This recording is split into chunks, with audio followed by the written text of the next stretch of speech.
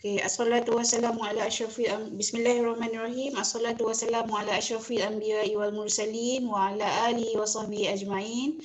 Rabbi shrah li sadri wa yassir li amri wa hlul 'uqdatam min lisani yafqahu qawli. CPS Management, guest speaker Professor Dr. Hajah Nur Azia alias. Brothers and sisters, welcome to IIUM Center for Postgraduate Study webinar series, jointly organized by IIUM Center for Postgraduate Study and IIUM Postgraduate Students Society. My name is Shakira Hanim binti Abdul Rahman. I am a PhD student in finance from the Kuliah of Economics and Management Sciences. Welcome everyone. I found out that some of Prof. Norazia student is here today with us. Welcome brothers and sisters from UiTM.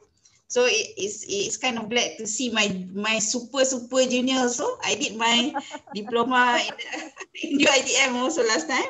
Okay, and our topic for today's sharing session is on Industrial Revolution 4.0, IR 4.0, and the formation of holistic balanced graduates. Before we proceed, I would like to introduce Prof. Hajah Nur Azia to all my friends. Okay, Professor Dr. Hajah Nur Azia alias an esteemed professor at the Faculty of Education, University Technology Mara. She is currently holding a position as the Director of Academic Development, Academic Affairs Division, Office of the Deputy Vice Chancellor, Academic and International, University Technology Mara, UiTM. Prof. Dr. Hajah Nur Azia is actually one of our alumni, one of our seniors, brothers and sisters. She holds PhD in instructional technology from IIUM in 2007. She has completed her master and her degree in science physics from Indiana University, Bloomington, USA. And Prof. Dr. Nur Azia is an expert in instructional design and technology, online learning, design and development research. I would like to also learn about this because this is relatively new to me as well. All right, other than that, Prof. Dr. Hajah Nur Azia holding various professional membership as well as being awarded with various awards locally and internationally. This is so impressive. I Googled information about Prof this morning. So I was like, wow, a lot of awards actually. Gentle, and then before we listen to I would say that today's session is slightly informal. It's not a formal session, yeah. All right. But however, I would like to remind to all guests today, please mute your mic while we listen to the sharing session from Prof this morning. And at the end of the session, I will open a Q&A. Okay, and you can ask anything about today's session directly to Prof. Dr. Hajah Nur Azia. Without further ado, I would like to call upon Prof. Dr. Hajah Nur Azia to begin her session. Please welcome, Prof. Okay. Thank you, Ms. Shakira. Assalamualaikum warahmatullahi wabarakatuh. Bismillahirrahmanirrahim. Thank you for having me here today because I know I understand with all the chaos and so on, but we always when we plan something we always go for it, right? I mean, orang kata break a leg lah or something like that, so that we can still go on learning and so on. So I want to thank the Postgrad Society. I think the Center for Postgrad, like you said, I was an alumni of IIUM. My best learning years were in IIUM. I tell you, I don't mind going back to those years. So for those who are already who are in IIUM right now, you should just savor the environment and also the learning, how they say, the learning experience. Anyway, the topic today given to me is IR 4.0 and the balance and the holistic and balanced graduate. So I'm going to share my slide, but before that, let me just say thank you to my students as well who are joining us today. They're very young actually. I used to teach postgrad for so many years. I taught research until a few years back. The dean said, I want you to come back to the faculty and teach younger students, the undergrads. And I'm glad I did that. And I always have my class on Friday, because at the end of the week, it is always nice to end with a session with the learners, especially young learners like this group. Okay. So anyway, let me just share my screen.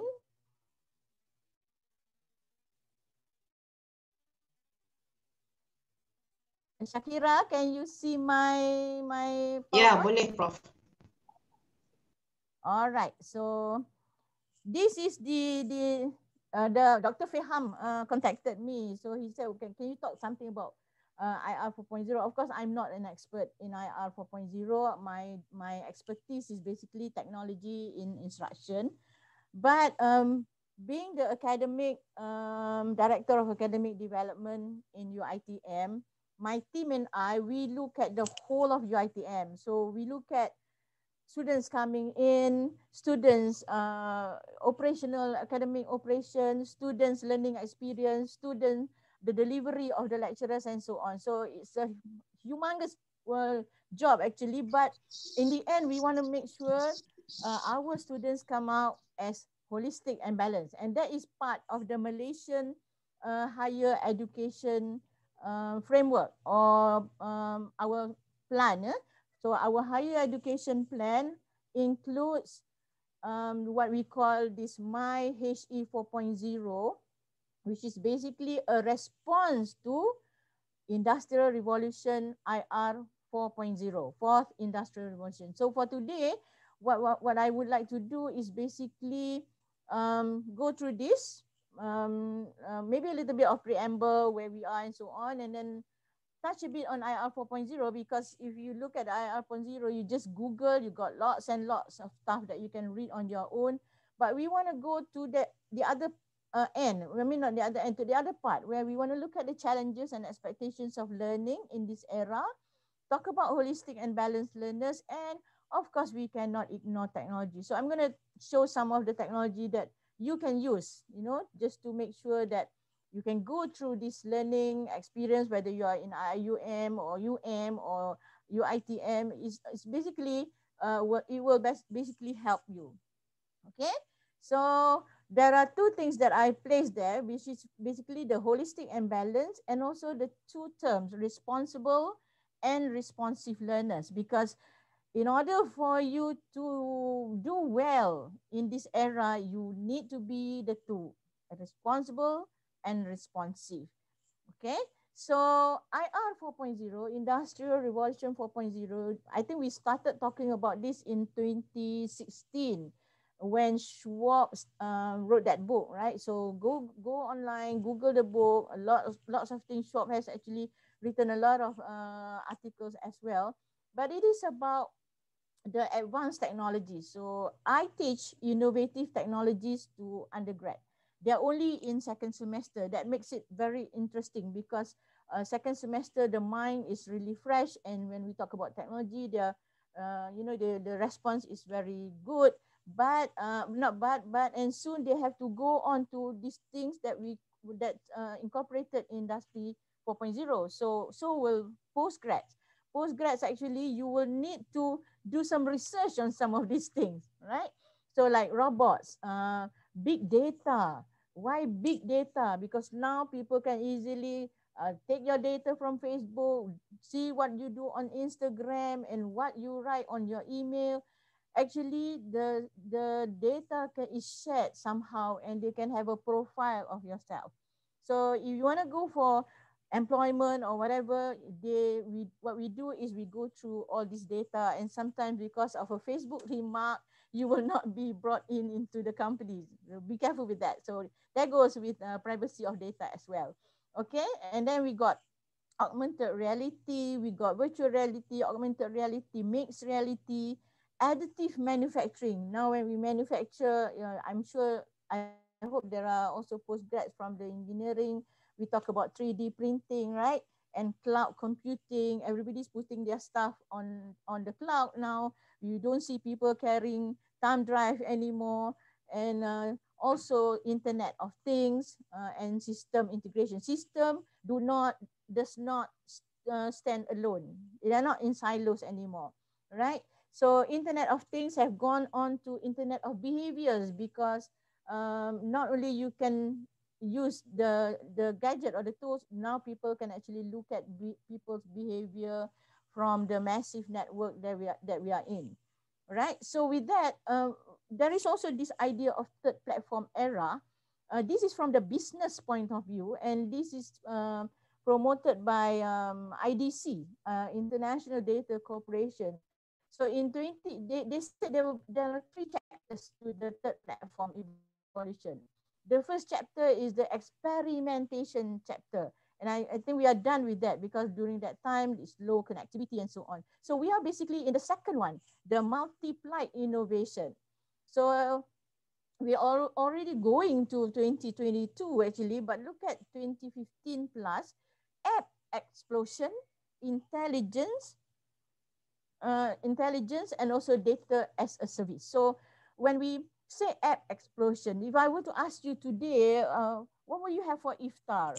Some of you will be saying, okay, I'm going to go for Grab, because the app thing is already part of you, right? So when we talk about intelligence, you go online and there are many apps and website telling you we are using AI. So for example, there are a number of websites actually measuring AI, measuring attractiveness.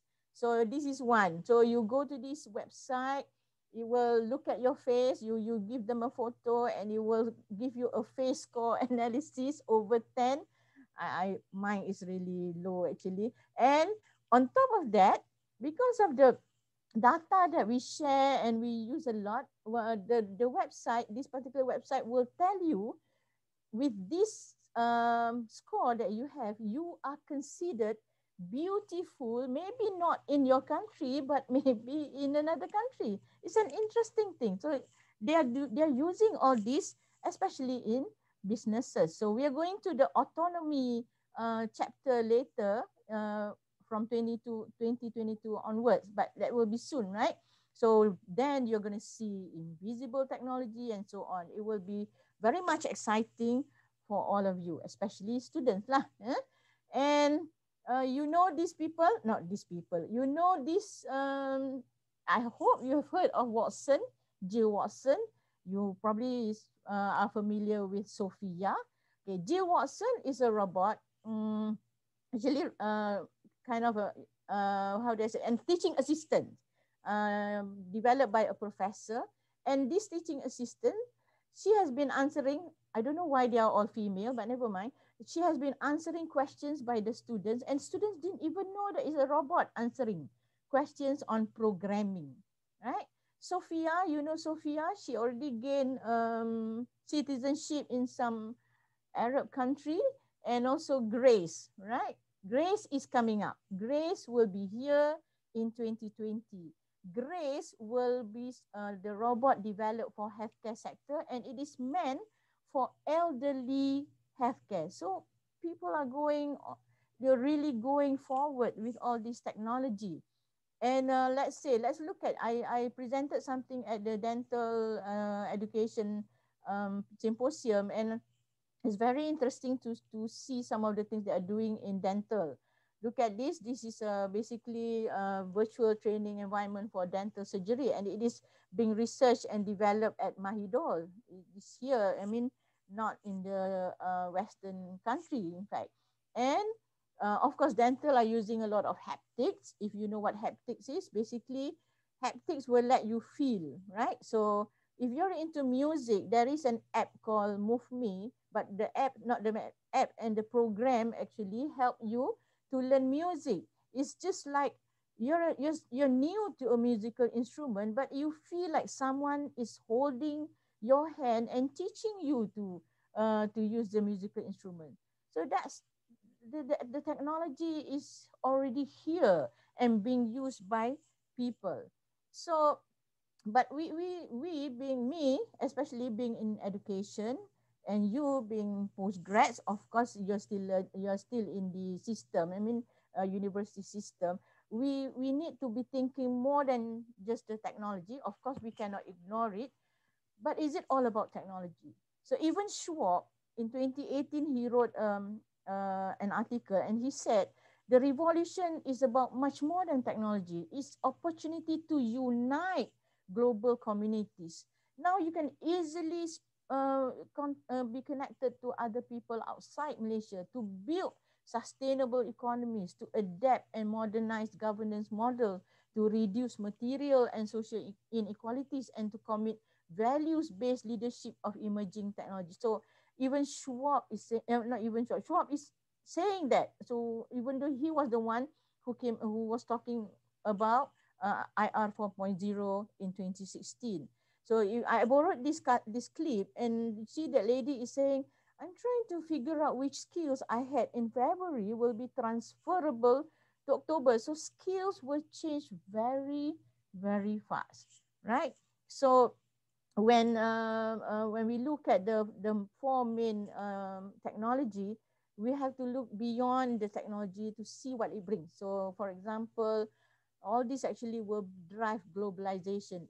You cannot be thinking of your place. I want to study, I'm from Penang, I want to study in Penang, I want to work in Penang anymore, because it's a globalized world, right? So big data will help you understand the context. Blockchain will actually drive trust, right?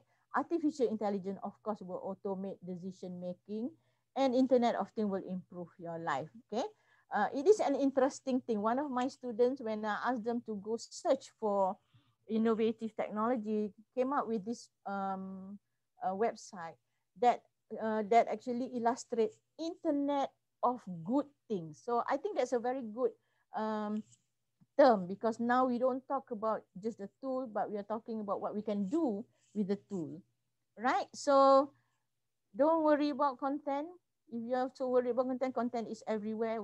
I was doing my PhD, it was so difficult for me to get one particular article.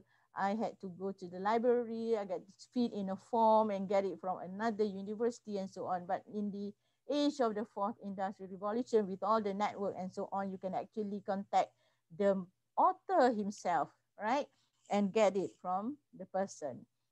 Okay, so when in education, when it comes to learning, learners and education, we have another person by the name of Fisk who came up with Education 4.0 in response to IR 4.0. So he was saying, these are the drivers. I mean, we have to look at future skill.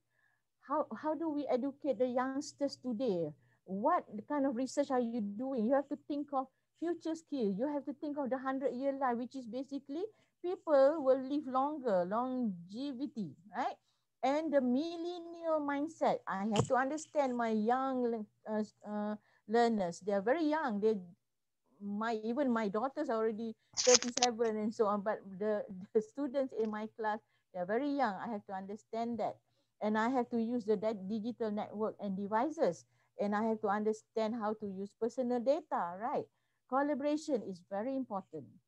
You need to collaborate. You need to share content and resources, because you have to look at that. And the person that if you are in class or even when you're among friends, we cannot take you as a generalized group kind of thing. There's no blanket thing. We have to look at that particular talent and how we can unleash that potential in that student, right? So I'm talking from the perspective of an educator, but I think as I speak, even the postgrad students you can pick some of this and actually use it in your research, or even those who are doing coursework, right? Okay, so in 2019, we did a research on digital education throughout the country, from primary school to secondary school, from Sabah to Kedah and to Johor. So it's very interesting, because now we are not worried about scarcity of content anymore. We are not worried about tech being elitist. I mean, you you can easily get technology which is not as expensive as before. Of course, the newer ones will cost somehow. And then there are lots of them, right? If you talk about Web 2.0 tool, there are probably thousands now. And now we have to think of intelligent technology. So I have this picture of Haris. He's only 9. He was only 9 when we met him. And we were asking him, Haris, how would you like your learning environment to be? So a 9-year-old from a very small a school in Tapa, not even in Lembah Kelang, could actually portray his class, you know, with the Wi-Fi and so on. And so we asked him, why do you need all these things? Because he said, this will help people learn. So, oh, you mean everybody will learn this way? No, somebody will probably not learn as well as another, and the technology will help him learn. And that was coming from a 9-year-old. I think he's very intelligent. I hope he will have a very bright future. Okay, all right. So when we go into the future, we talk about future work skill. This was for basically for 2020. It's already 2021.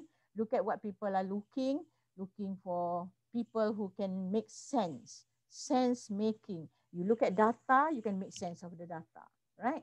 Or mindset, design mindset. You have to think of, look at the situation, look at the problem, not necessarily social problem. You know how to intervene, the intervention, you produce a solution. So Shakira was saying, oh, I want to learn about DDR, design development research. I mean, of course, this is not about design and development research, but design and development research requires a design mindset because you solve something for the betterment of something, for learning and so on. So it's very interesting. Look at that. We talk about transdisciplinary, cross-cultural, because now I have students from my faculty who's already in Jeddah. He's working in Jeddah. So he wasn't thinking about, you know, just being here in Malaysia, but he's working in Jeddah, meaning he has to understand the culture over there. He shouldn't just bring everything from here and say this is how it is. No, you cannot do that. Even our Malaysian peribahasa pun kata, you know, if you go into kandang kambing, you mengemek and so on, right? Anyway, so the interesting things about skills for 2030, let's not talk about 2020. I mean, we are going to accept 2020, but look at 2030. This research was done by a group, Pearson, in Australia, but they did it all over the world, right? From over many countries. I can't remember all the countries at this point, but they showed 2 findings from the US and also from the UK. So look at US. In 2030, with all the technologies, all the advanced artificial intelligence whatsoever, the skills needed will be number 1, learning strategies, psychology.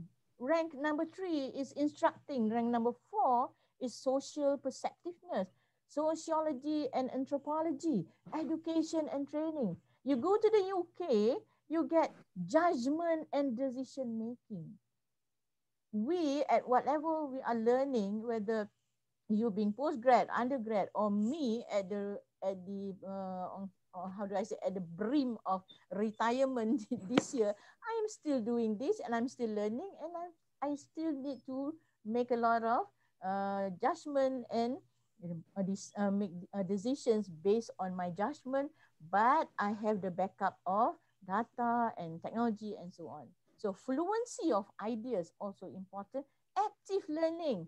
No more waiting for the supervisor or the lecturer to tell you what to do. So learning strategies, again, very important, originality and so on. So go to this website and you will find a lot of findings. This is a new kind, I can't remember the date of the research, but it's pretty recent. Okay, so with that, when we look at yourself, the challenges, there are a lot of challenges. But for this morning, I'm only going to share basically three. The first one is the knowledge doubling challenge. If you've heard of knowledge doubling theory, this is from Fuller in 1982, knowledge doubles, right? Nanotechnology knowledge double every 2 years. Clinical knowledge every 18 years. That is from Schilling. Average human knowledge are doubling 13 months. Okay, so Denson also said for medical, in 1950, knowledge double every 50 years. Of course, yeah? It's very difficult to do research and to have all the lab kind of thing to explore new medical frontiers, right? But in 1980, it became 7 years.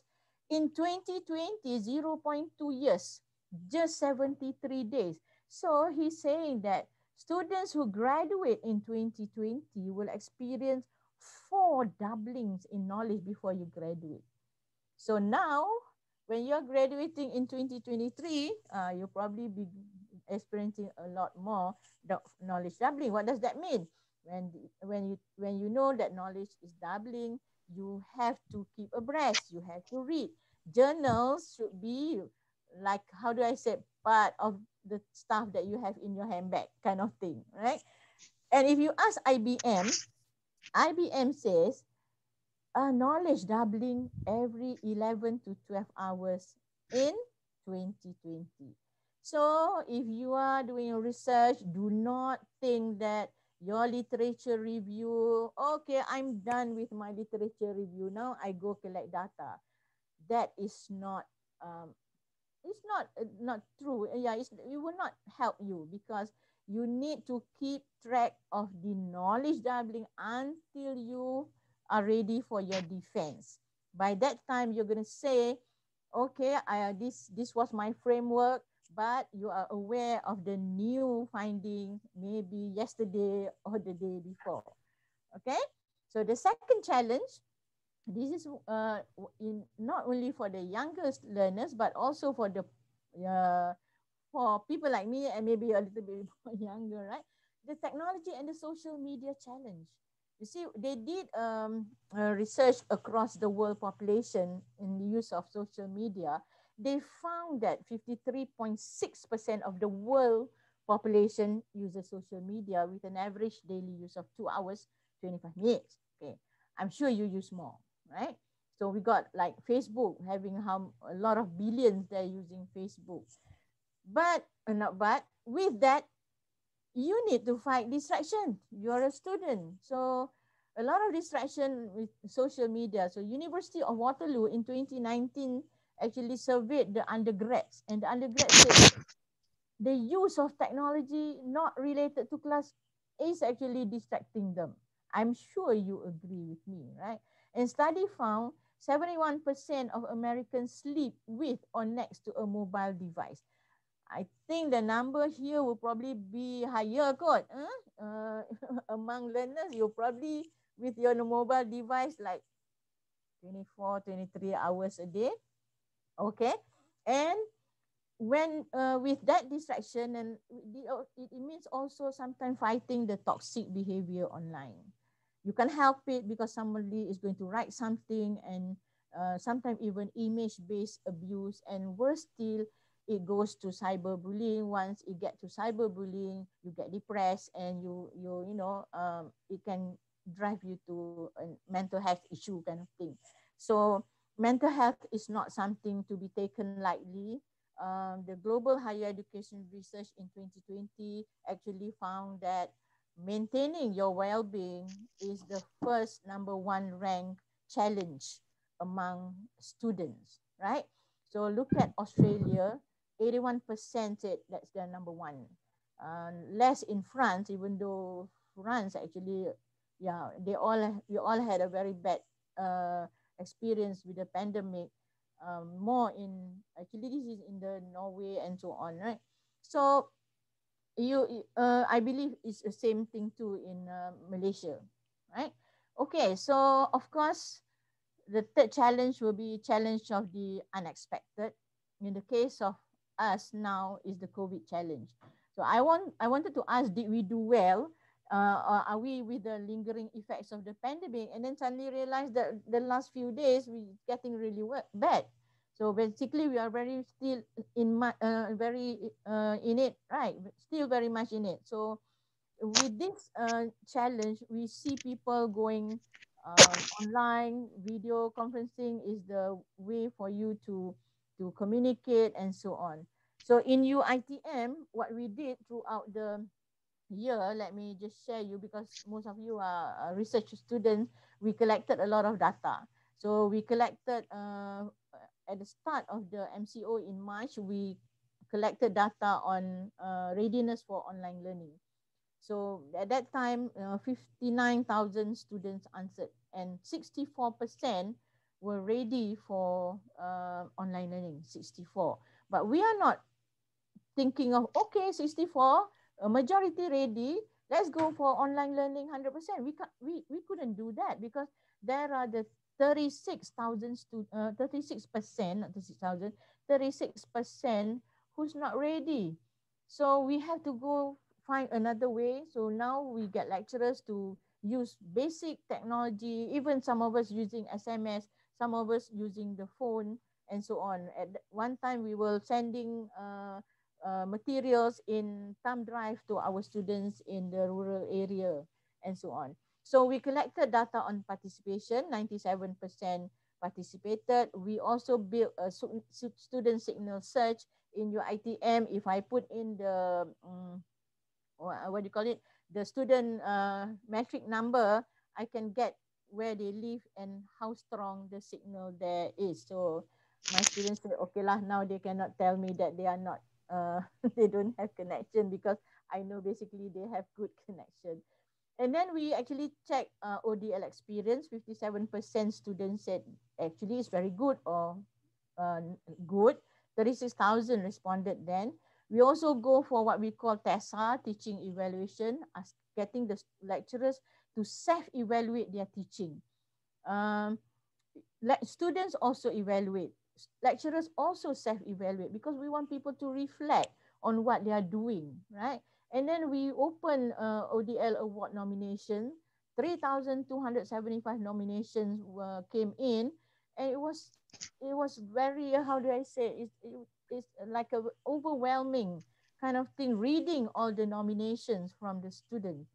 And we awarded 10 lecturers. And these lecturers actually were not using the high-end virtual reality kind of technology. No, they were basically lecturers who keep connected to their students, and to just understand the students who couldn't connect during that time and so on. So those were the people awarded last year.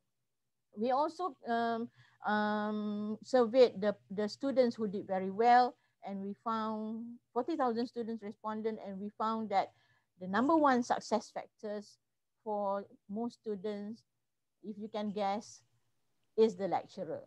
All right. So despite technology being there and so on, that human thing is still very, very important. So we also did a learning experience survey. We still have about 14.6% students at the end of December who's having a difficult time because of connection and non-conducive learning environment. We surveyed the postgrad as well. Postgrad, okay, nobody's crying there. Is that true for IIUM as well?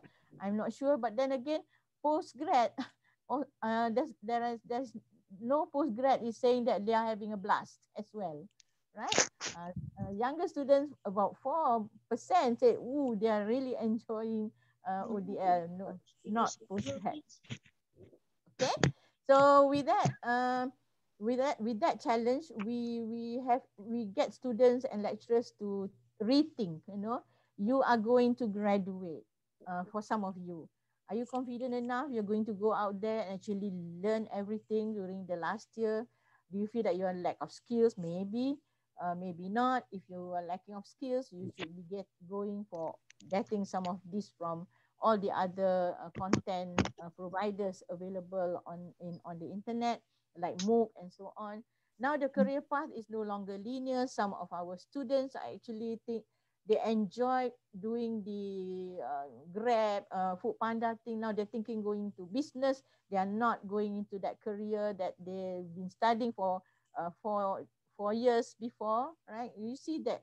And people are hopefully wiser, your safety everywhere, not only when people are looking at you or people are giving you a 10K fine, right? And so I highlighted what is research for, because just think about, if you think about research is about just finishing it and then get something published, maybe you have to rethink, because research should now be talking about how do I impact people or the community or the industry with my research, right? So the role of the learner is different. You are not that student coming to class, sitting on that chair, waiting for the lecturer to come in to start her PowerPoint and listen to her for 1 hour and then say Assalamualaikum and that's it. We'll wait for another week. You are not that kind of learner anymore, because now when it's ODL, you have to be resourceful. You have to pick up on the things that you're not getting when you are on campus, right? So even the instructor, we don't do that anymore. We don't just go into the class and just give all the information, but we want to make sure our students are well, they are healthy, they are okay. So we keep asking them, okay? And of course, the technology comes in perfectly to help us do that. All right, so this is something that I want to share, because this is very interesting. As we do all this data collection, I see this thing coming from the students, right? The students are saying, I believe we can get through this. They are more resilient. Later, sooner or later, something we experience just in a matter of time, we can positively see as a preparation towards the future. Right? This is very good coming from a young student. Having said that, somebody said this obstacle can be overcome by having a well-disciplined routine and willingness to push beyond our comfort zone. In the end, self-effort is the key for students to go through this sudden change. Self-effort. So this student said, I genuinely feel like students are the least affected, because adapting to the lack of a learning environment might be a bigger shock, but with time and optimism, we progress along the way. Oh, one of your friends are saying this, right? So another one said, I am more independent than ever. ODL means students really need to be independent since timetable is a lot more flexible. Always be ready is my new mantra. Okay, no more depending on friends to remind you to study, to finish the assignments before deadlines and so on. So after all, those are our own responsibilities to ourselves as students. And this was coming from a second semester student. I am so proud of this kind of students that we have all over Malaysia right now, inshallah, right? Okay. So before we go into the holistic kind of thing, we need sometimes, from time to time, we need to pause, especially if you're a postgrad and you have a family, you have 2 kids. My daughter, she's doing her postgrad study with 2 children, and she's doing dentistry. I can see the chaos, a lot of things that she has to handle, right?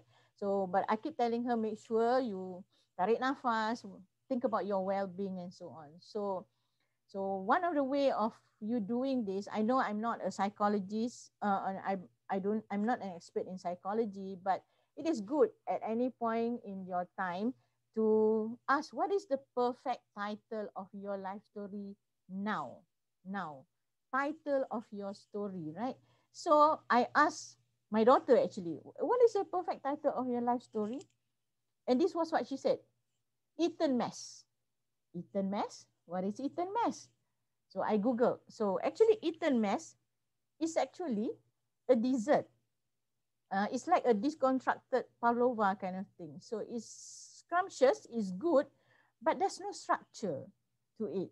So I understood what she meant by eaten mess then, which means that was what her life is, trying to fit in the lecturer's demand, trying to fit in the children's demand and so on, but it's still very sweet. So take a few minutes and find that perfect title for your life story at this point. I hope it's not something like into the darkness. Don't do that. I mean, don't do that. If you have that, you got to go find help before it's too late, and it will drive you into, something that you don't want to be. So that is my advice. But you must remember, especially the postgrads, you've got this opportunity to impact the lives of others with whatever you're doing, your research, whether you're in finance, you are doing in engineering, in medical, or in education. This is what you get to do. So with that, that will actually help drive you to move, right? And with the technology that comes along, that will also help you a lot. Okay, so when we talk about holistic and balance and being responsive and responsible, I'm going to go to that for now. At this moment, I think you agree with me that we have all these challenges, we have all this technology, we are also looking at ourselves, and then we have to understand what we are doing. So this is something that I use a lot when we talk about learning. It is about change. Okay, if you look at yourself, it's about the change in yourself, the change in your cognitive, affective, psychomotor ability. But as you go through processes, you go through experience, you get the outcomes and you change. And this is what learning is all about. If there is no change after this session, meaning you don't learn anything, nothing changed within you, that means you do not learn anything from my session, for example. Yeah? And then, and it has to be active and interactive. You cannot be at the receiving end waiting all the time. So even UNESCO, that's UNESCO 4 pillars in learning. Learning to know, that's the knowledge kind of thing. Learning to do, skill. Learning to be, is something about the outcome. And learning to live together, that is very, very important. Because with all this knowledge and skill, you go out into the world, you go out into the society, you go into the industry. So what we want to do on campus is to make sure that your learning is engaged, you find it significant and meaningful as well. So anyway, for the postgrads, especially the undergrads, you will probably be around here when it comes to your cognitive level. But postgrad, you're doing a lot of this. That's why it is more difficult for you. So understand the dimension of your learning, especially this is just cognitive. And sometimes people are only looking at one dimension, the cognitive process, but there's also the knowledge dimension, because you need to have this knowledge of cognition as well, how the thinking about thinking kind of thing. So you are not going to be just trying to remember something by listing. That's not a postgrad, or even undergrad. We don't do this much anymore. You have to go up higher, maybe to apply, right, and to create. At the end, we push you to create, for example, a learning portfolio. This is a very high-end cognitive process actually, and we're already doing that for in my class, second semester, already doing a learning portfolio. Okay, so when we translate that to practice, you've got facts and theories to acquire. Now for the postgrad, you have to think of the multi, trans, and interdisciplinary realm. You cannot be thinking about your field alone, because I don't think research works that way anymore, right? Now we talk about mechanical engineering and dentistry, because we need to impact how to find solutions for some dental thing using mechanical engineering expert, that kind of thing. So the co-supervisors, by right, they shouldn't be at the background. Co-supervisors should be from different disciplines that will help you with your research, and it makes your research more impactful. So the skills and competencies, of course, you have to go beyond what you do maybe 5 years ago. Now you have to be good in analytics and so on. Okay, so the nature of postgrad level education, because we are talking with postgrads here, the scholarship, how you contribute and generate knowledge is very important. So you have the depth, but you also need the speed because especially in my field, the knowledge doubling challenge just now, yeah, you cannot be researching something in 2010 and then graduate in 2027, for example, because technology will change so much. By the time you defend your thesis, we will be asking you, why are you doing this? The people have been doing this a lot. We don't want that. So you have to have some speed. And of course, you should always have this researcher mindset. Not only postgrad, also undergrad, you have to think of resolving the problem and providing solution to that particular context or situation. All right. So, experience. Yes, you need to apply your knowledge, and innovation, where you impact the community and also the society. All right. So, look at one of the latest publication, not really latest, 2019. Look at the title. I just want you to look at the title. The role of social network analysis, right, as a learning analytics tool in online problem-based learning. Wow, there's a lot of stuff in there, right? And that is the kind of research that people are doing now. So this was published in the British Medical Education, BMC Medical Education Journal, right? Okay, so when we talk about learning, postgrad or undergrad, when we say impacting the community, we have to think of the Millennium Development Goals and the SDG. Now we are at SDG, 17 Sustainable Development Goal. Like for example, good health and well-being. So my physical and health education students, you are actually going for this. I mean, you have to be thinking about this.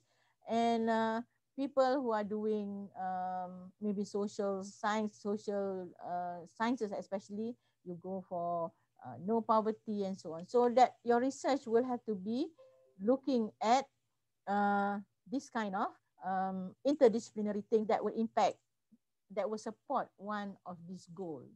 Okay. All right. So when you do innovation as well, you used to be just quadruple, where you have government, society, and four components, right? But now we have already added the environment. You know, we used to have society and the basic model of the innovation, but now the environment has come in. So you think about that, especially if you are doing some form of innovation. Okay, so with all this, how do you see yourself? What kind of a learner are you? You know, you need to be competent. You have to have knowledge, you have to have skills, and you have to have this autonomy. You have to decide, you know, you want to, you have your own will, your own needs, your values. Maybe you are, if medical, you are engaging in clinical activities when you want to. If you can do that, of course, freely choosing to devote time, okay, energy, and so on. And then, other than that, your will and your freedom, you also need to be related to others. So you have to be connected to others, to your fellow students, your teachers, and patients. That is the need among learners. But the most not really, I wouldn't say it's the most important, but you really need now is to be resilient, to bounce back when you have difficult experiences. So let's say something happened and you couldn't, you failed your test, for example. You cannot be saying, oh, this is so bad, I am so lemah, I'm so stupid, or that kind of. No, we cannot be doing that, not in this era of IR 4.0, when things are moving very fast and you cannot be left behind. So you really need to bounce back and get this stay positive mode, right? So when we talk about balance, holistic graduates, this is basically what the ministry is looking at. Can you see that? The 9th thing will be the industry 4.0 things that I showed earlier. But there is this balance that we want. The ethics and morality and the ilmu, knowledge and skill. So this is the frame for what you should be.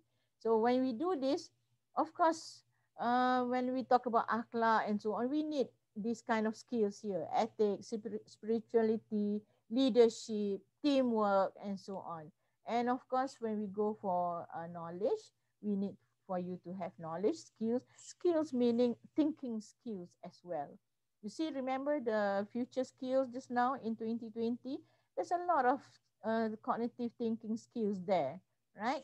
So if you look at what they wrote in MyHE 4.0, I'm just going to read a bit here. Every graduate will have the relevant disciplinary knowledge. Okay, you're an education student. You've got your PhD in education, for example, or your master's in education, and skills and ethics and morality, as well as appropriate behaviors, mindsets, cultural and civilizational literacy, beradab. Okay, all right. So when we look at in UITM, excuse me for a while. When we look at in UITM, what we do is we propose what we call education 5.0. If you just excuse me for a while. Hello, saya dalam session. Saya dalam session ya. Saya dalam session, jap. Okay. Alright, okay. So we came up with Education 5.0 at UITM because this is in response to IR 4.0, because we don't want people to get lost in the technology.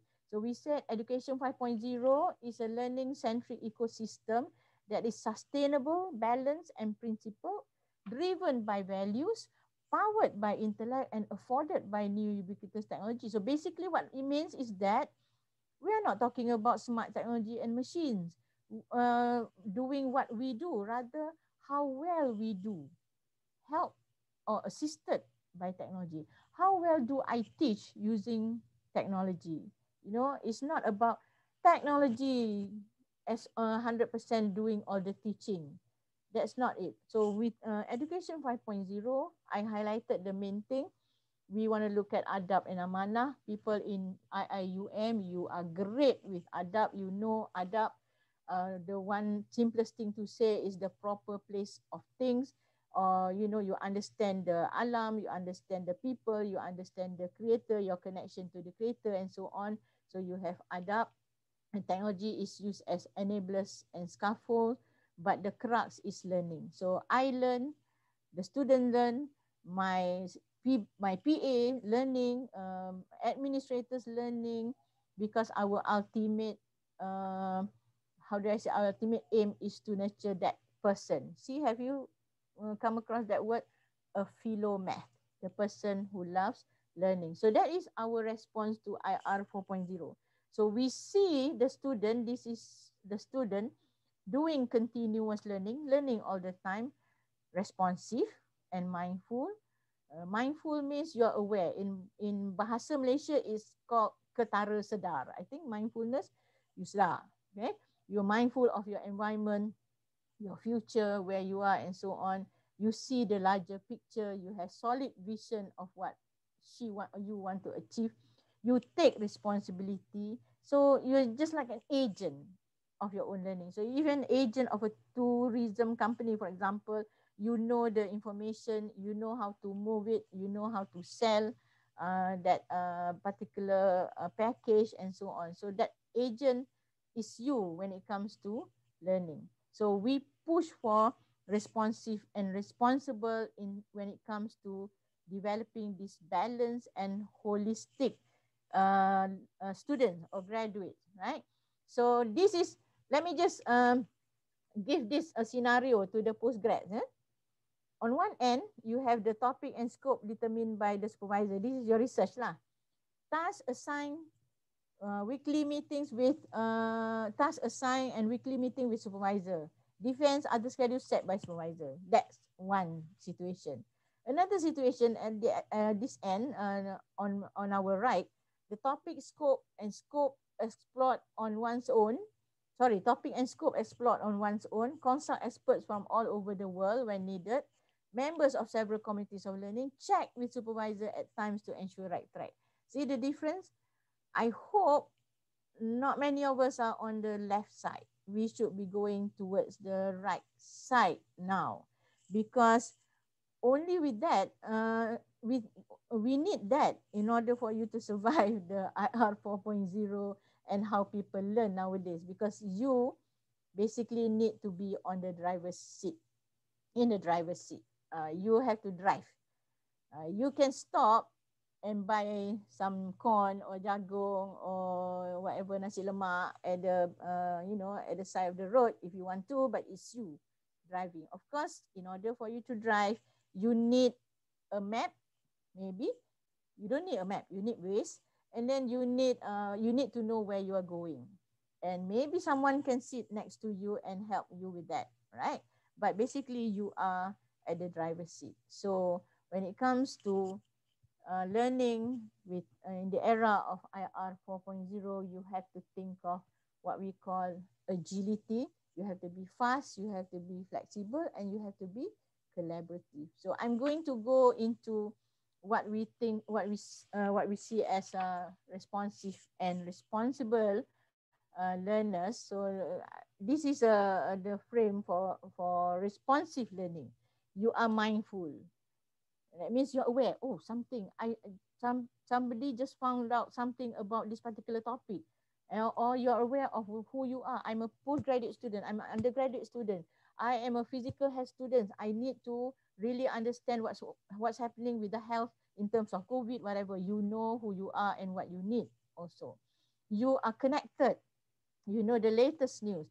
You are active. Spoon feeding is a thing of the past. Do not wait for people to spoon feed you, right?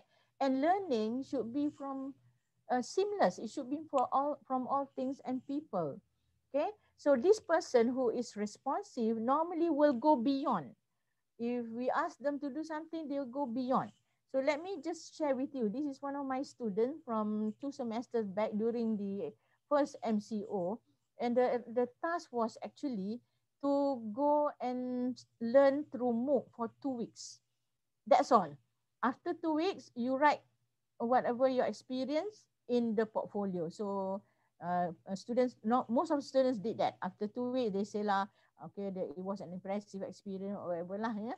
Okay, but this particular student actually finished the MOOC, got a certificate from McMaster and University of California, San Diego.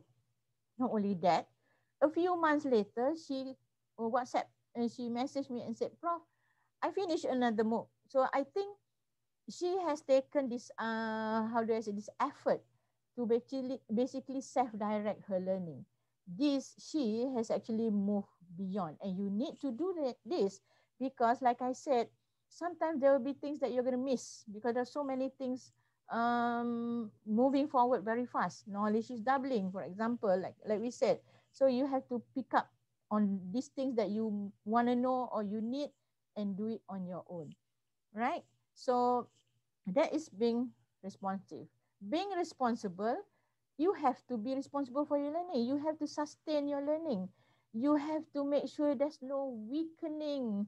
You don't want the interruption or weakening, but instead you want to grow and maintain pace, right?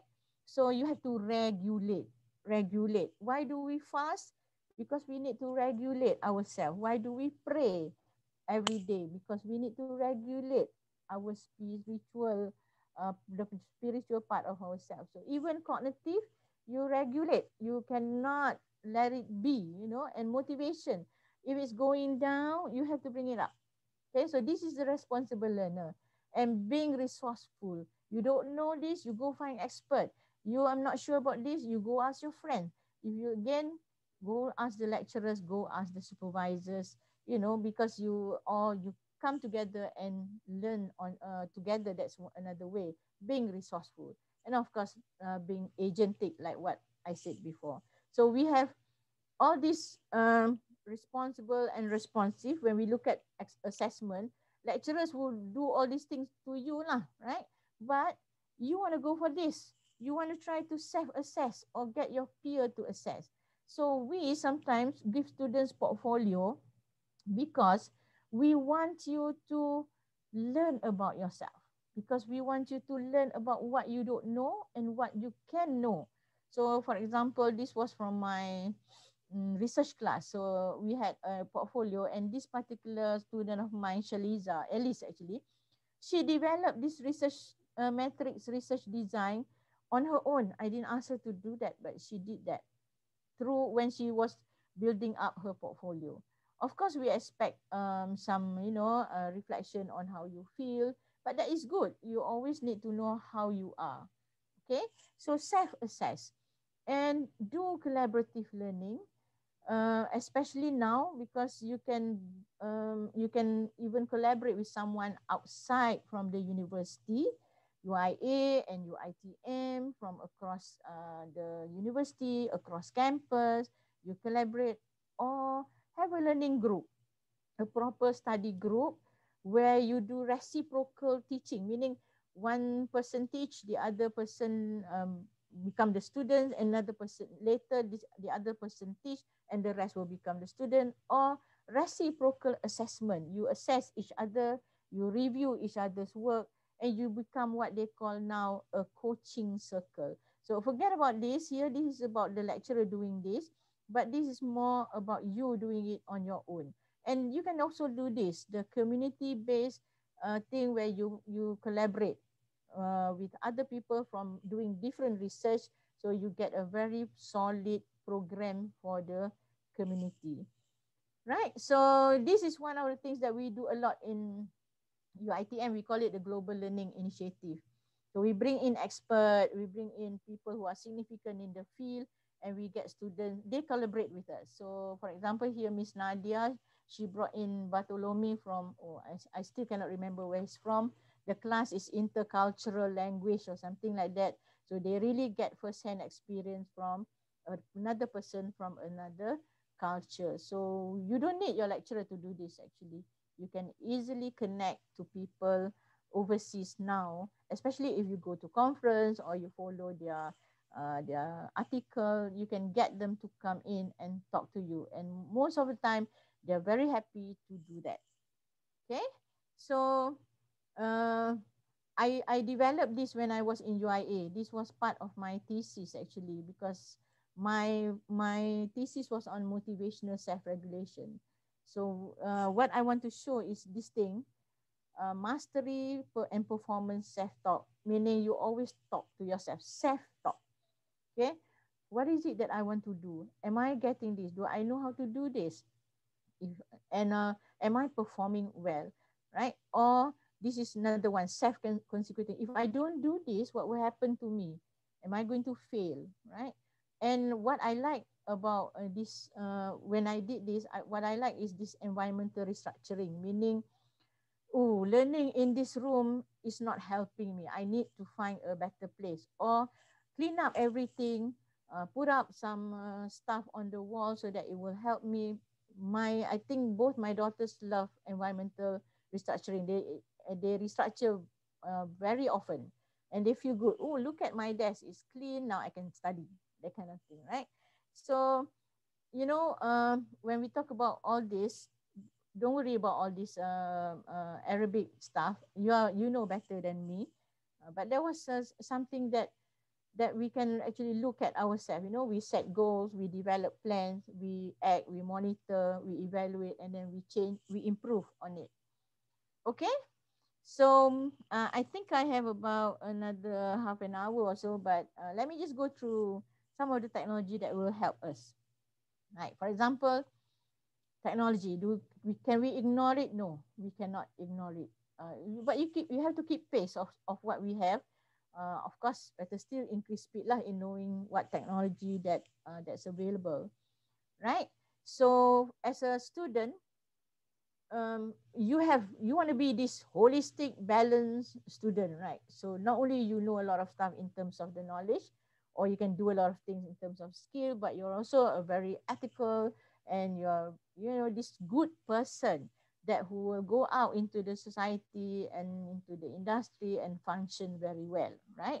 So while you're learning, technology will help you support your learning, of course, the skills, collaborative learning, your regulation of motivation, and also your well-being. Actually, it can help you, right?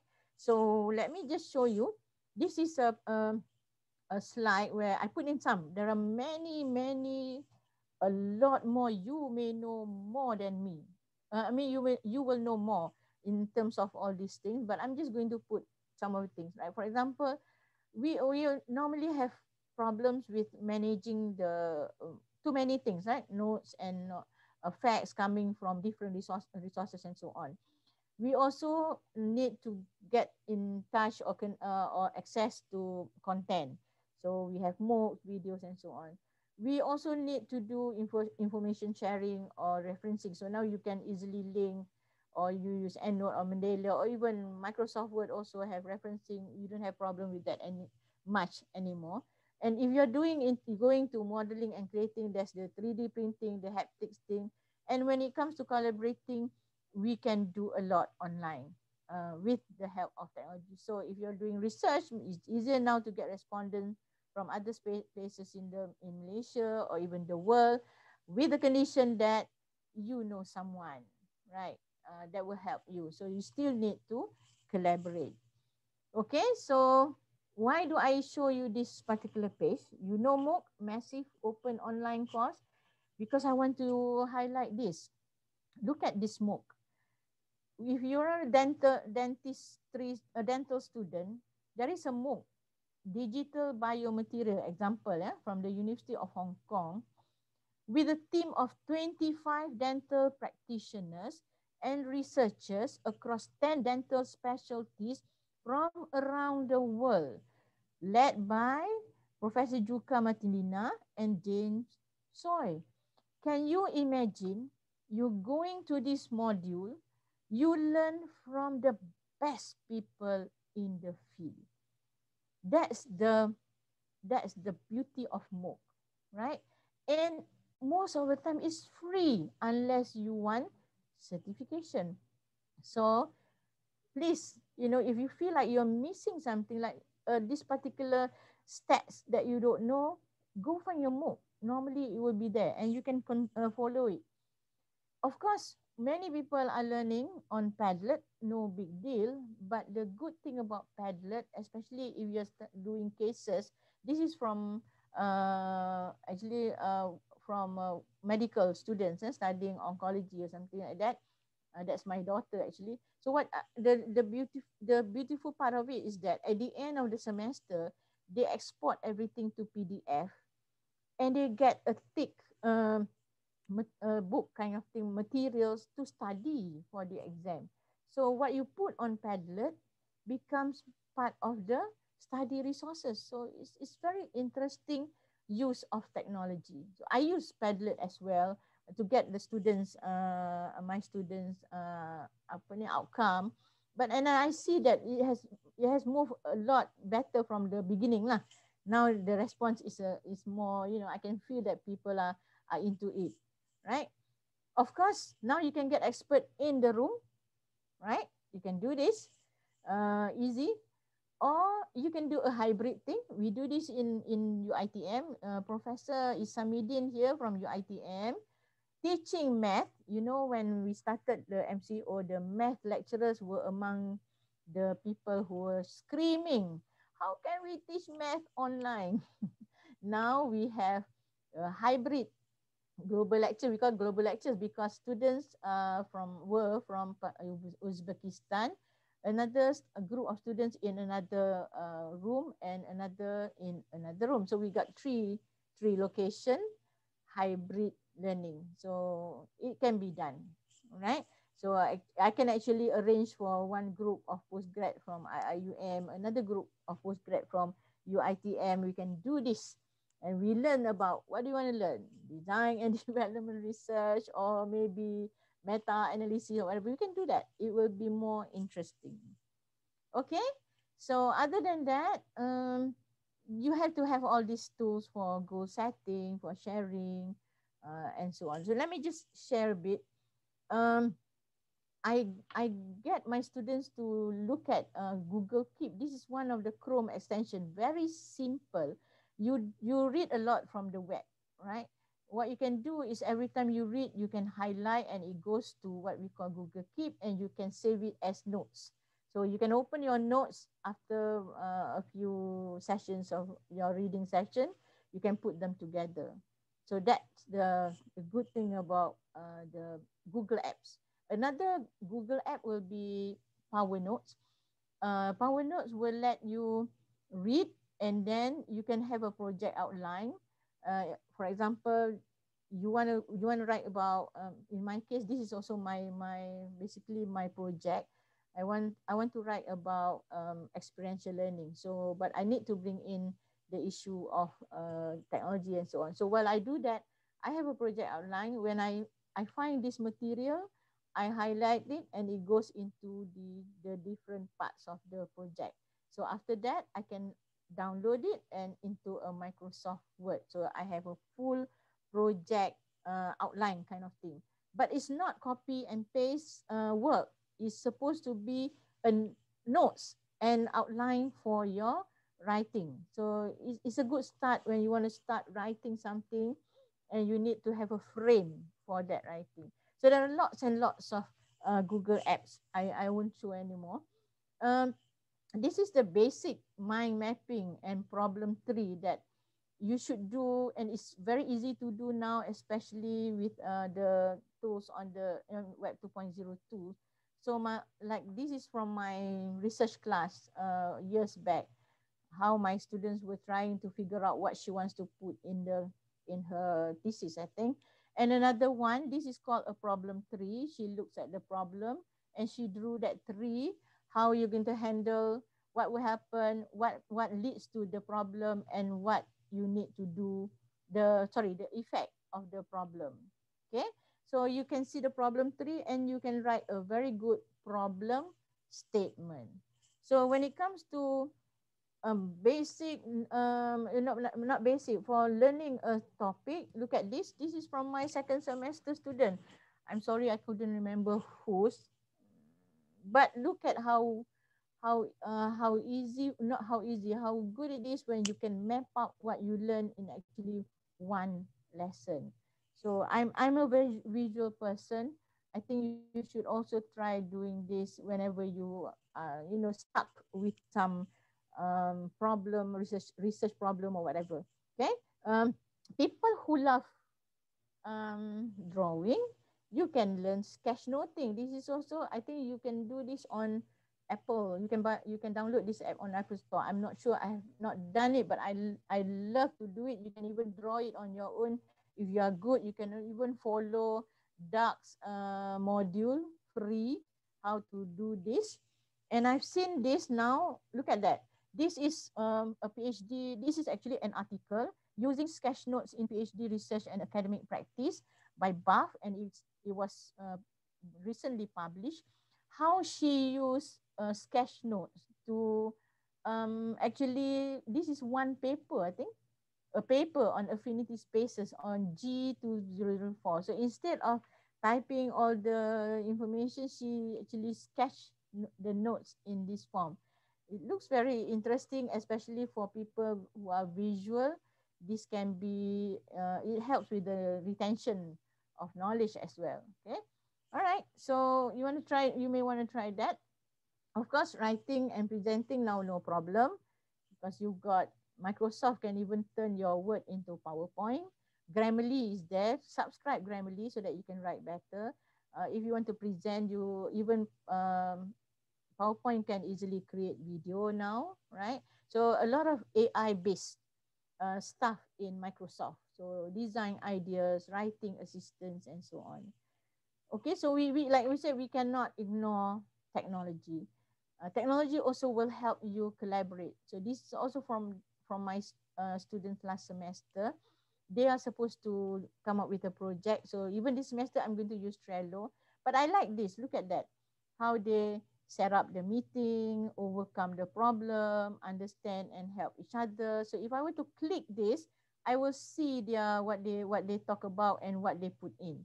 So they even have their members' role. So it's important for project members to know their role. So if I click this, I would know Arif Najmi's role and Fai's role. In the end, they gave me the final output. Okay, this is a simple one. This is a more elaborate one where they actually put up what they want to use in the project. So this is a more extensive Trello. But if you are doing this for your own, it's also good because you can put in chapter 1, chapter 2, or problem statement, problem statement, whatever, literature review, and so on. And you can put in all the stuff that you are using, and it helps you manage the whole project. So again, they have their role. So if I were to click this is a screenshot, so I can't click this. I will know who's in charge of slide presentation and so on. All right. So other than that, there are lots of other tools. I just showed some that maybe you are using it as well already, but just to highlight to those who have not seen it before. But it's also important to exercise your brain. While I was in IIUM doing my PhD, I did this. I normally go up and go online and do this Lumosity game. It used to be free. Now you have to pay. You have to pay to unlock the full access. So what Lumosity will do is train your speed, your memory, your attention, your flexibility, your problem solving, now language and math through games.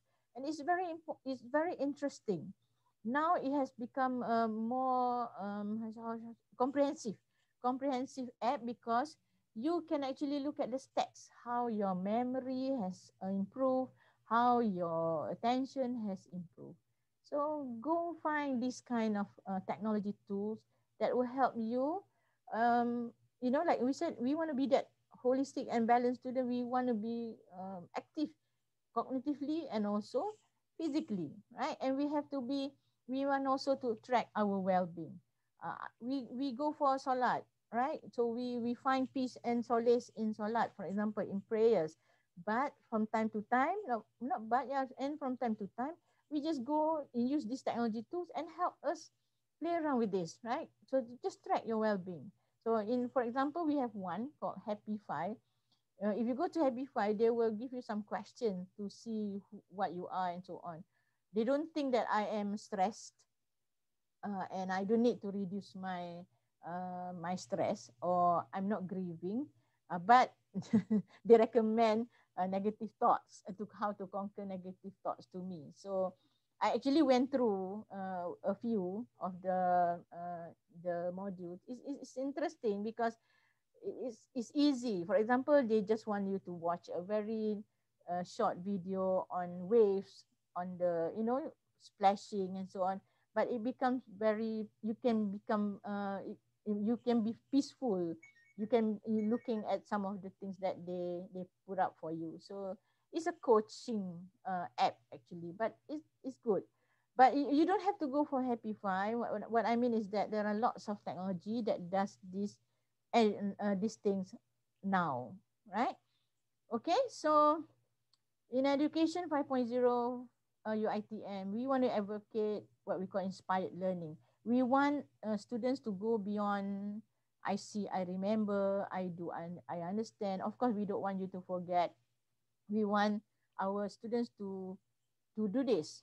I think, I discover, I feel, I value, I share, I gain. So that is what we want to do.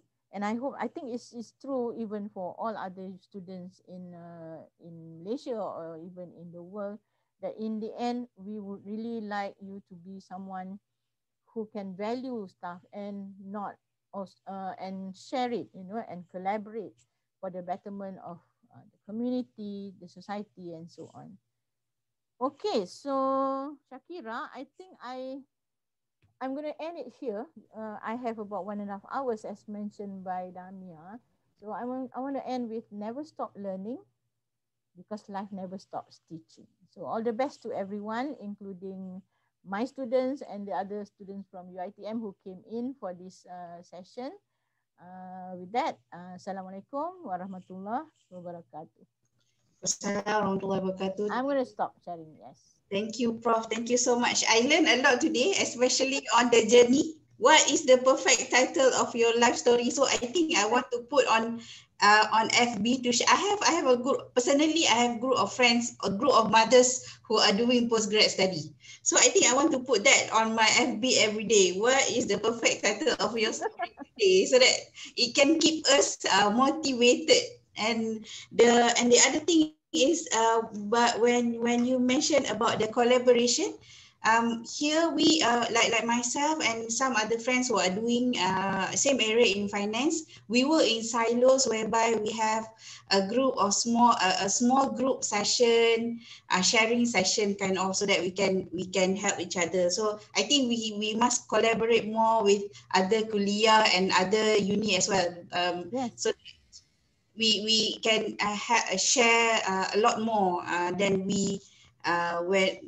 what we have now. Okay, with that, I would like to open a Q&A session, or else I will keep asking and talking and asking opinion from Prof today, because this is like a golden opportunity, because I learn a lot as an educator, because I'm teaching part-time, and as a student, which I teach part-time because I love to share my knowledge with others, Prof. Okay, I would like to open the session now. Maybe Shakira would like to share your life story, title of your life story. Today, this week, the title of my life story is basically counting, because next week my daughter is coming back from hostel, so this is the first I'm away, we are apart, so I'm getting used to it. So my friend keep asking, you counting this? Yes, I'm counting this, because this is the first time my daughter is away from me. So so we understand you as a mother. Yeah, but I'm relieved a bit, Prof, when my daughter is away, so that my life less chaotic. I don't need to send her to school, pick up her from school, so I have more time for my research. Alhamdulillah, that's a good thing lah. Apart from missing her away from home, kind of. True, that's true. Yeah. All right. Any question, or else I will keep asking questions from Prof about all the learning session, the learners. Can they type at the chat? Can. Okay. You can turn on your mic, or you can type your questions on the chat box, and I will ask the question on your behalf. Anybody? We have about 80 participants today. And from other uni as well. Actually, I invited my friend also joining the session. Let's hear from Prof. That's it. Any question? Come on, let's use this. It is not easy to get a face-to-face session with Prof. Any question, brother and sisters? Okay, I have one new message. Prof, what is your opinion on democratizing learning in IR 4.0? Okay. When we say democratizing learning, that means never mind. We are saying that you have basically the freedom to learn lah. Basically, right? You democratize. That means people can learn from anywhere, any person, any platform, any university, and so on, right? Actually, we are already going towards that, especially now with not only with the Shida Wati, okay. Especially now when we have all these possible platform, like now I am with you in IIUM, right? So actually I can learn from a kuliah or lecture in IIUM. At the same time, I can go to another university and learn from another person in another university. So that thing will happen very, very soon, actually, because universities are also opening up. We not only have people like things like MOOC, or even like what we call micro credential.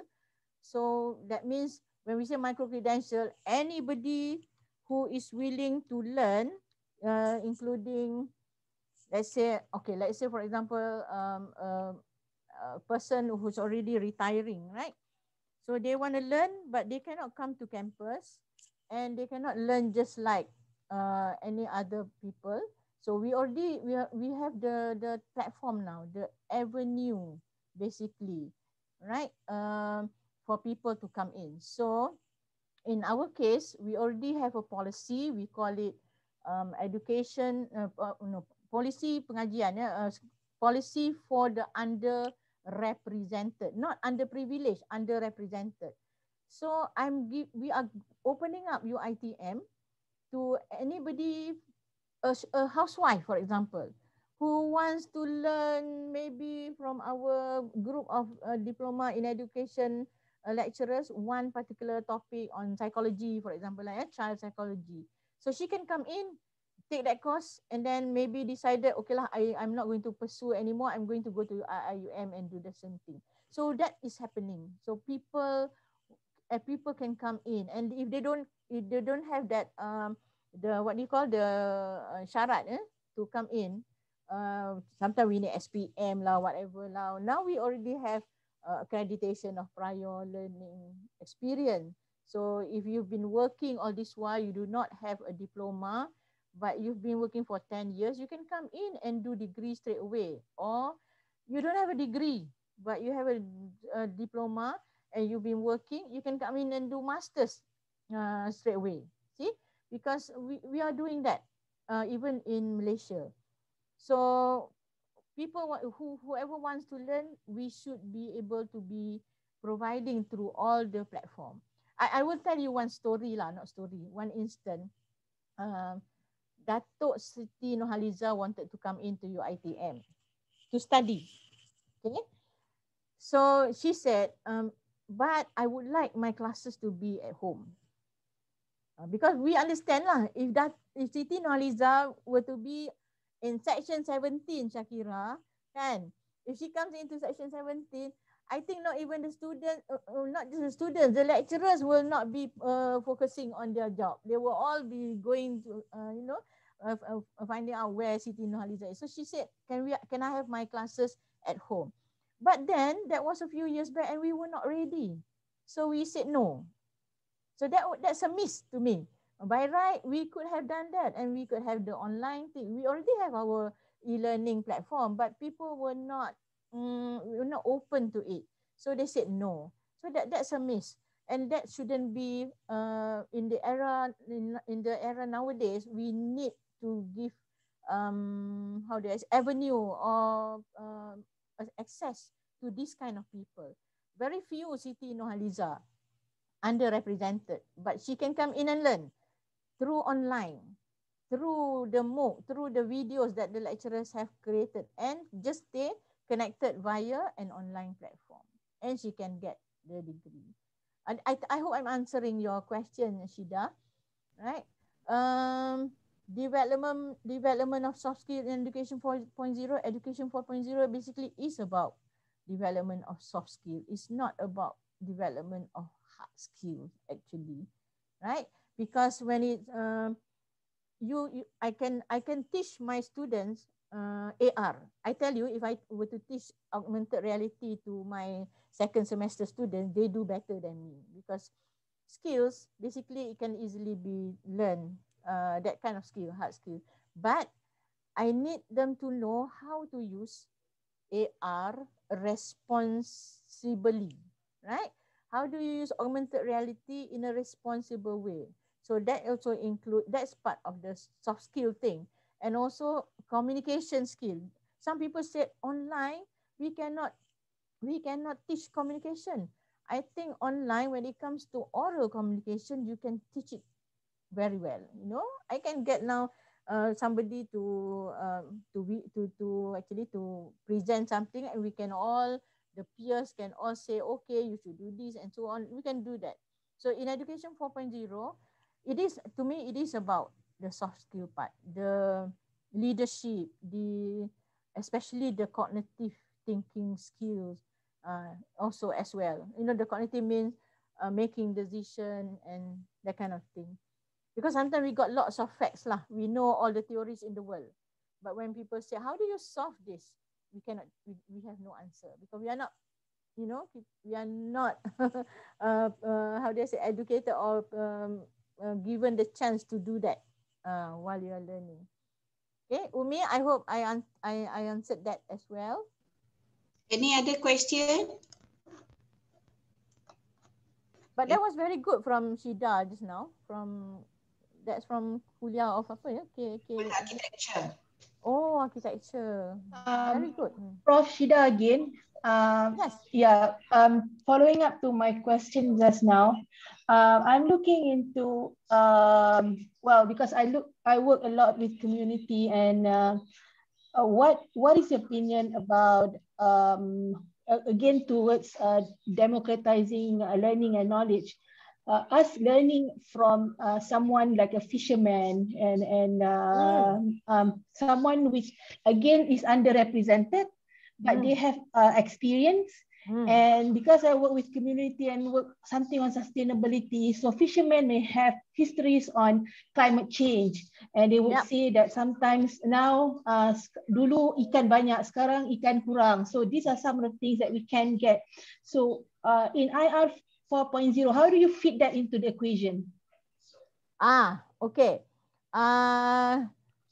Let's say in our Malaysian higher HE 4.0.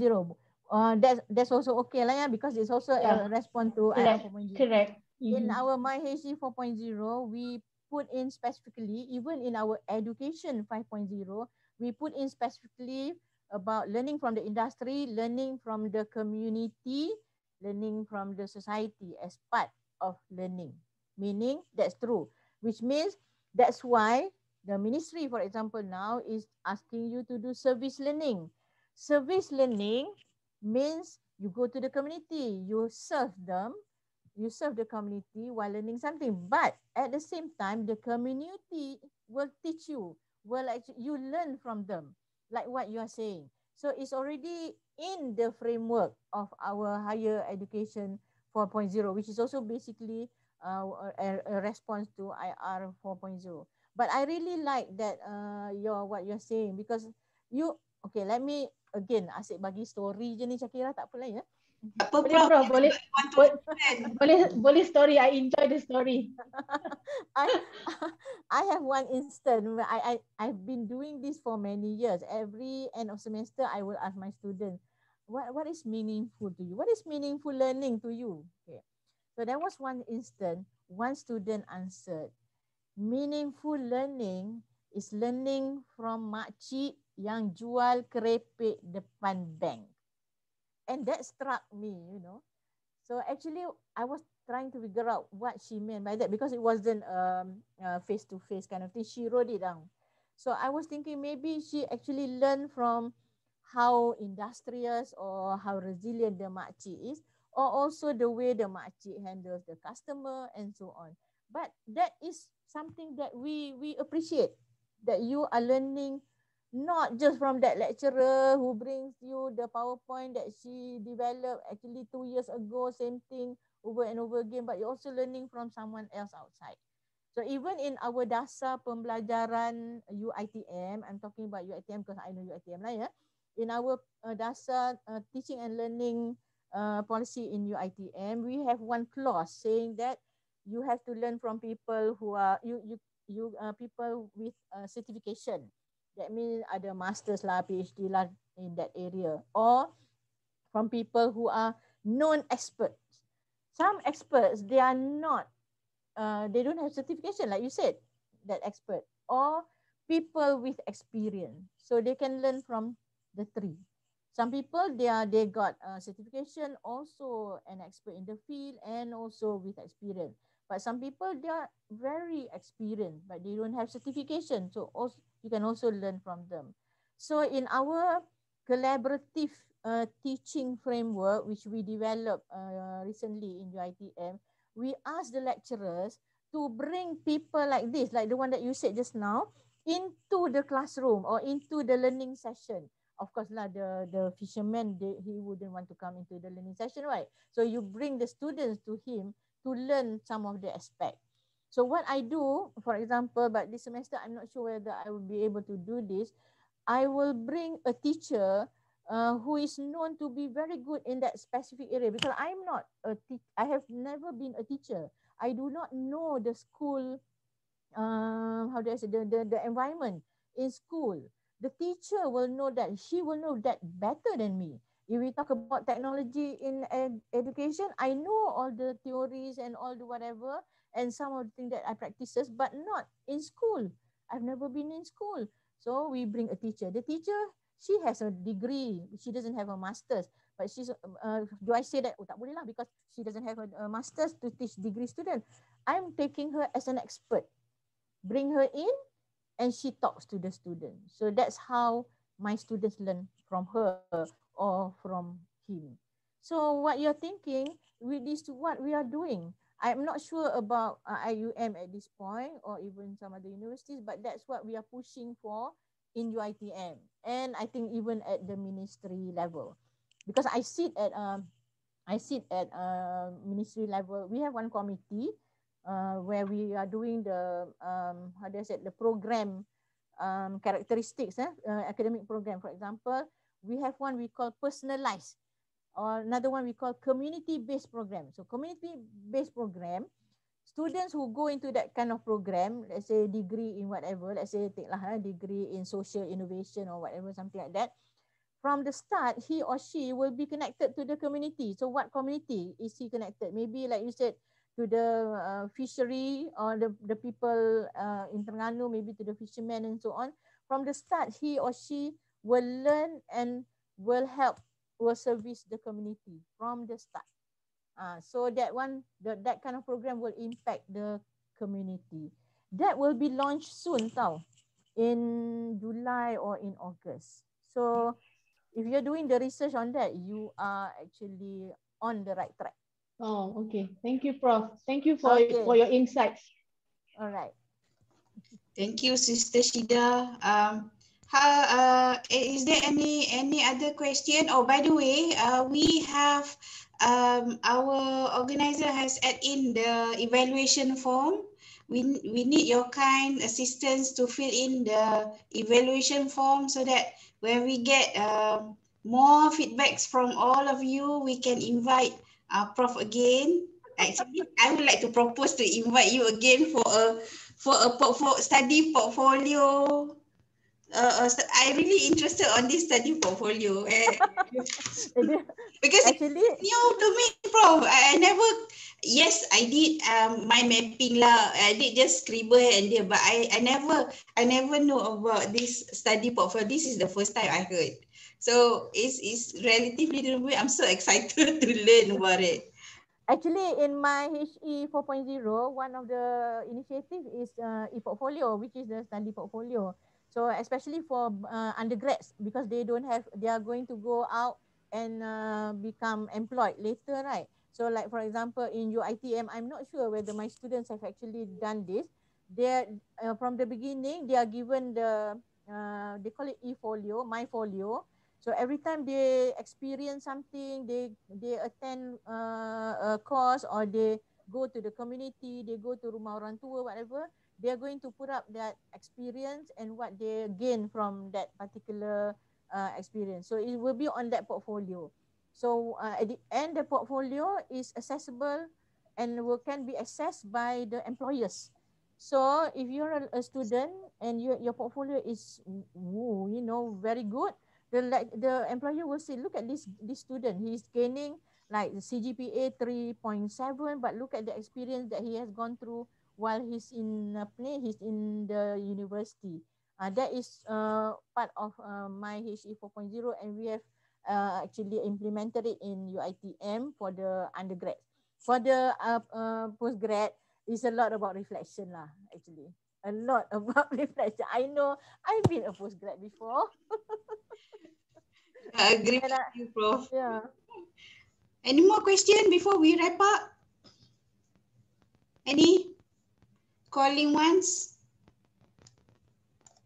Calling twice? Okay, Prof, before we stop, I want advice from you to us postgraduate students. What is the one advice that I should give?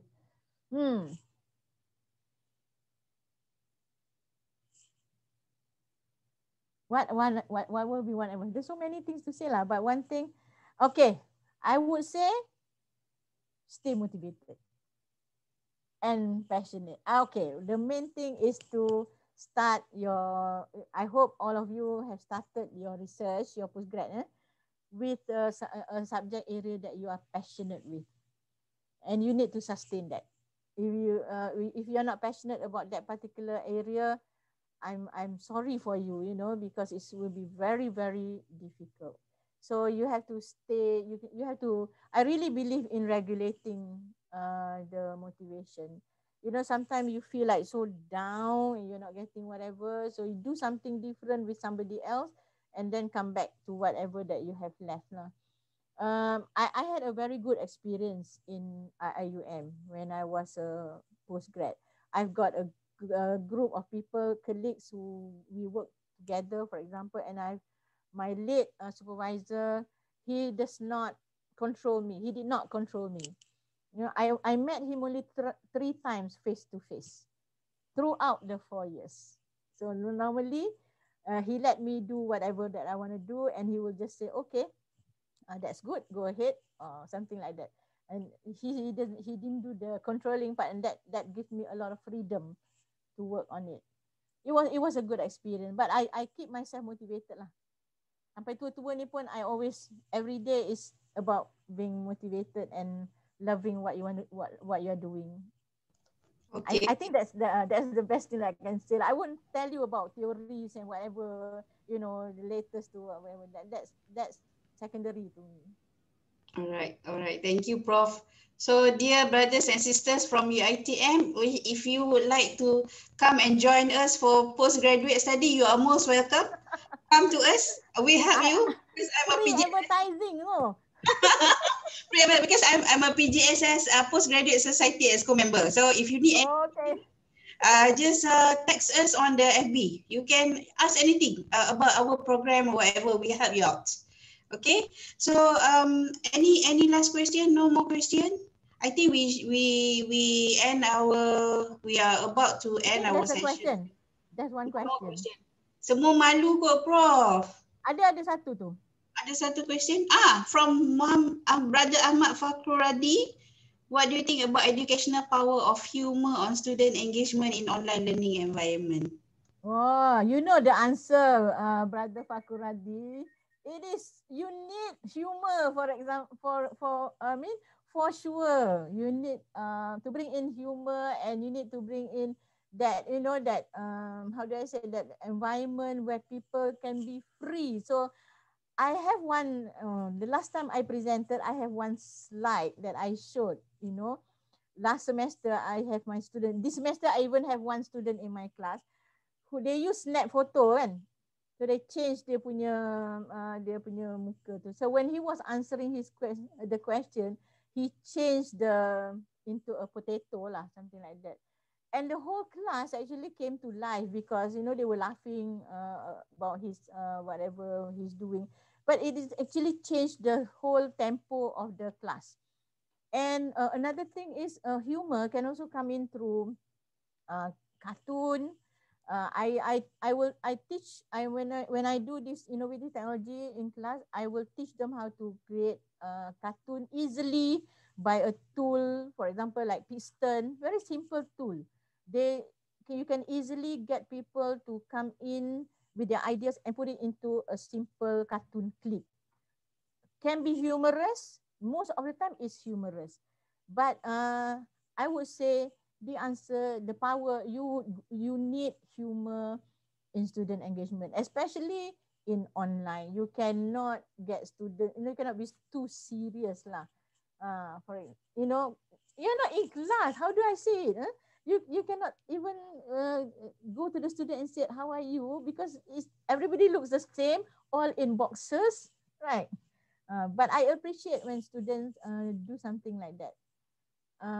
Even teasing their friend, in online class last semester, what they did was they started matchmaking each other because they don't really know each other. Right? So then they meet this person and this person. I let them do that.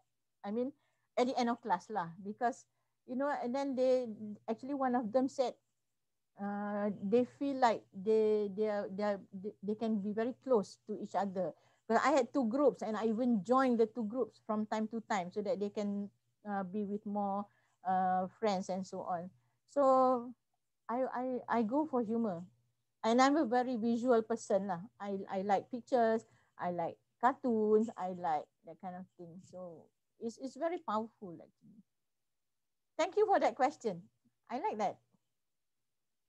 Okay, thank you, Prof. Any more questions? Last call. Ada tak?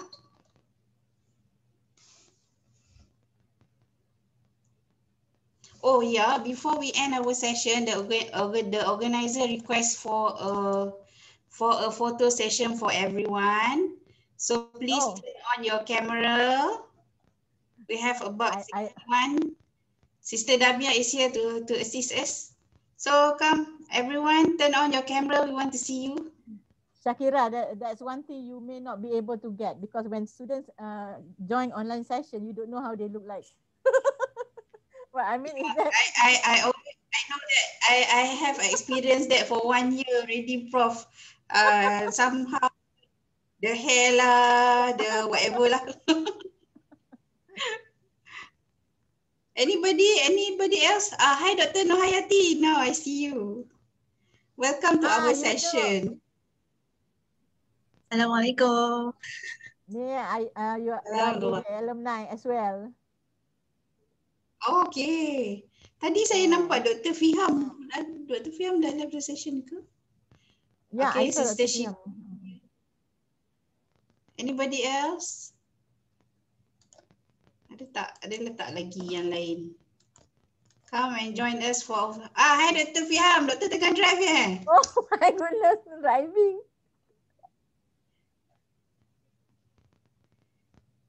Okay, is Sister Damia taking the photo? Okay, ready? 1, 2, 3. Okay.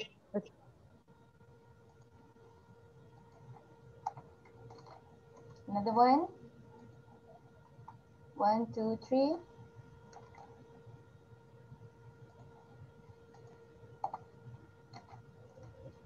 Okay, thank you. Okay, thank you. Thank you so much, Prof, for a very wonderful session today. I'm so I wish I want to learn more from you. I think quite a number of us want to learn a lot from you now. We will maybe we will write a proposal again to CPS to invite you, inshallah. Okay, I don't mind. With that, thank you so much. Thank you, brothers and sisters, Dr. Nohayati, Dr. Fiham, and the rest other lecturers who joined us today, brothers and sisters. With that, let's end our session with Tasbih Kifara and Surah Al-As.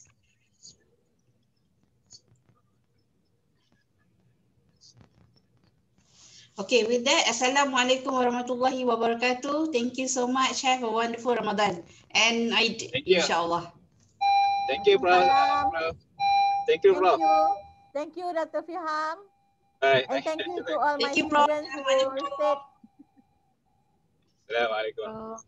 Waalaikumsalam. Assalamualaikum. Wow.